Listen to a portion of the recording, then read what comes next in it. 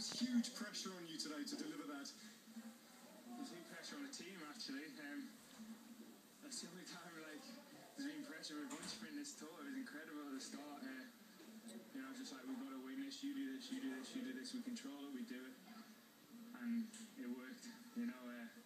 That was incredible, you know. What a sight, the yellow jersey, Brad Wiggins pulling at the end after Chris Froome had been riding second on GC. They never had Barcelona just to lead out to the last corner, and then I just said, I'm going to go early and see what happens. You know, I did the same last year and just gave everything to the line. Wanted it so bad. It's a cherry on top of an amazing tour for us.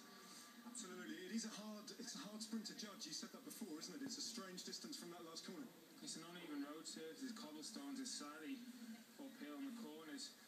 Yeah, it's too far to jump out of the corner, but it's not far enough to get a good run up, so you kind of have to take a pivot. I went a bit early, if I'm honest. I want to go about 300, but we came around the corner and I know I've got the acceleration, so I tried to use acceleration out of the corner to just get distance to rest and hopefully hang on, you know.